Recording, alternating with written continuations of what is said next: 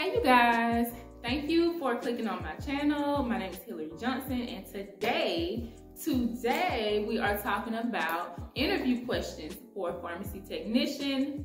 These are just an example of the questions that they are going to ask you. So I really want to help y'all. I really want to help y'all get this job. So please like, comment, and subscribe, and let's get to the video. One of the first tips that I want to let y'all know, and just in case you see me looking down, y'all, I'm looking at my notepad that I have these questions written down in. So if I'm looking down, I'm looking at that. All right, y'all.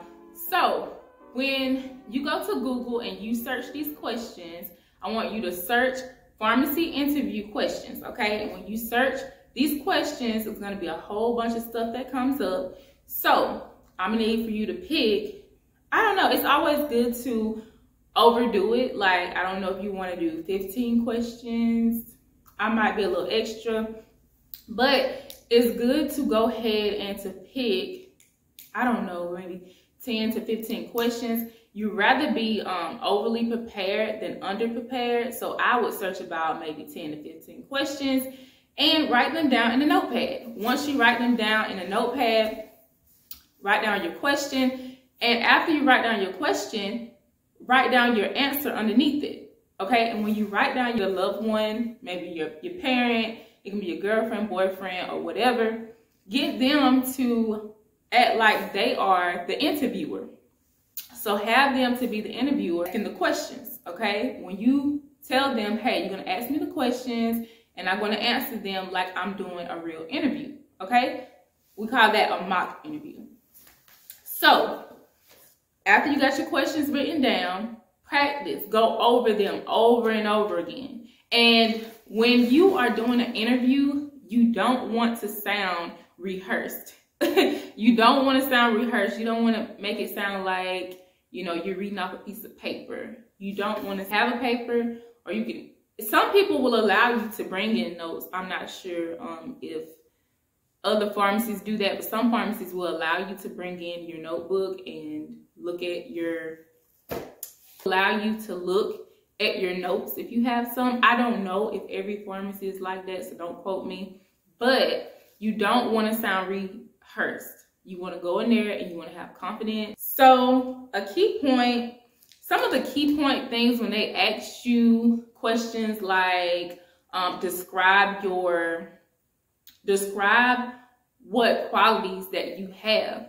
So when they ask you to describe what kind of qualities that you bring to the table in the pharmacy, you want to say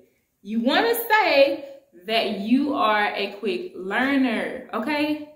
When you say that you are a quick learner, that's very important, because it's always best to be able to learn quickly, because as you learn things and as you take in this information, it's going to be easy. It's going to be easier on your coworkers, and it's going to be easier on your pharmacy manager. So say that you are a quick learner. I can also say that you adjust quickly to changes. Those are the key points, okay? So some of the questions I'm going to present in this video. So one of the questions is going to be, because you know there are always changes happening in the pharmacy. It's always things that is coming out, new things, new changes. So you also want to make sure that you say you adjust quickly to changes. Another key point is you have the ability to meet deadlines. Yes, it's going to show that you are organized. It's going to show that you are planned, and it just makes you look very professional. It makes you look well planned out and organized. And yeah, you're going to get the work done. What would your past coworkers say about working with you? Okay, so this might be a question to where they ask, what would somebody else that have worked with you say about your working skills? What would they say about your communication skills? What would they say about who you are, your personality? Okay, so they may ask you that. So the other question may be, what is your greatest weakness?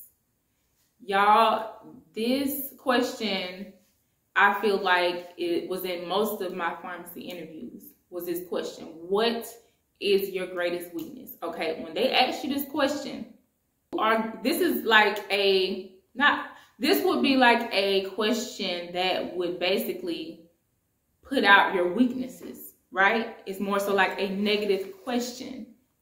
Not that they're asking you a negative question, but the question pertains to a weakness of yours.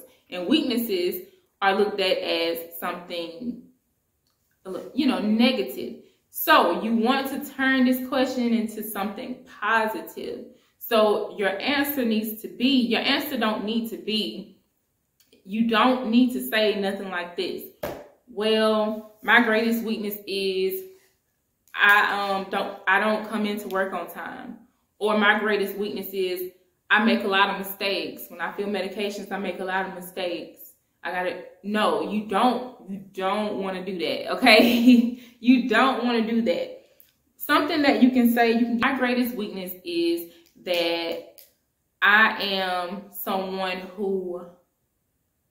that want to make sure something is right. I am a perfectionist, so I always want to make sure that I fill my medication correctly, I have the right drug, and that I did my best to make sure I didn't make any mistakes. So I'm always catching myself over checking my work. So that holds me up from getting done quicker because I'm always double checking my work. I'm always double checking to make sure that I didn't make any mistakes, that I start overthinking.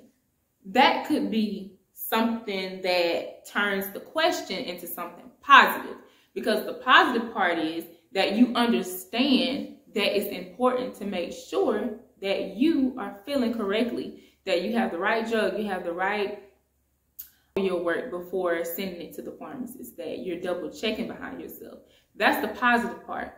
The part that you can say that you will work better on is that you're going to work better in having confidence in yourself, to know that you'll have more confidence next time, and that you're going to work on not being that you're going to work on your time management with sending your stuff to the pharmacist, that you're going to have more confidence and be assured of yourself. That's what you can say. Always end it with something positive, okay? Nothing negative, just stuff that is positive. What are your plans for the next 5 years? So that may be a question that they ask you, and you want to make sure that you are prepared for that question. You want to make sure you go in there, and your 5-year plans may be that you want to be promoted to be a pharmacy lead tech, if that's something that you want to do. You may want to be a lead technician in the next 5 years, so you're going to work hard to get to that point, or honestly what you want to do. But be honest, but at the same time, let them know that you do have future plans, but don't make it seem like you're trying to basically get hired and then you're going to leave in the next year or so. And that you want to expand and that you want to move up in the future. Another question, a good question that they might ask you. This is very important, okay? So this one it's not a question, it's more so a statement. Tell us about a time you showed strong teamwork skills, because in a pharmacy, you have to work with other people. Like with any job, you have to work and be a team with your coworkers. You have to be a team. You have to work together. You can't do everything by yourself. So this is a very important question, because they want to know how you work around other people. Are you a team player? Are you a team builder? Also, they're going to ask you questions about leadership. Name a time where you took initiative and made a leadership decision, okay? Because they want to know if you can take on that responsibility. Next question is, why did you choose to be a pharmacy technician? They might ask you that question. So when they ask you that question, you want to be prepared. You want to be short, which you don't want to be too short your answer, but you want to be to the point and simple, okay? My answer to that question is, for example, my grandmother had a lot of medical issues.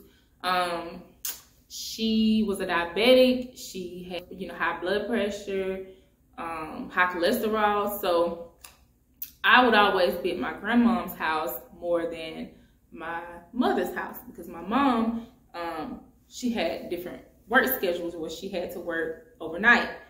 So I would stay at my grandmother's house, me and my brother, but I was the oldest, so I took the responsibility. She gave me the responsibility of handling her medication. So I seen my grandmother, you know, sick and going through things, so she would have me to give her medication. She would have me going to the fridge to get out her medicine. She would have me giving her insulin, and I was just a big help to my grandmama. Like, I used to change her, bathe her, I used to take care of her, I used to bring her food. So I was like her little caregiver. So that made me more so turn toward pharmacy, because I was already doing it at a young age. So I was like, well, why not go to school for it and learn and get more experience?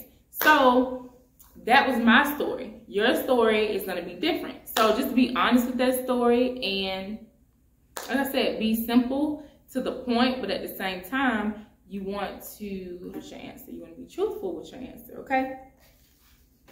Okay, so those are some of the questions that you are going to get asked in a pharmacy technician interview. So just make sure, like I said, that you practice confidence, that you go in. This thing is, don't study too much. Like, don't overdo it, but at the same time, you want to make sure that you practice with someone. Like I said, get a friend, get a parent to go over these questions, and just basically do a fake interview with your family or your loved one. Do a mock interview with them, and let them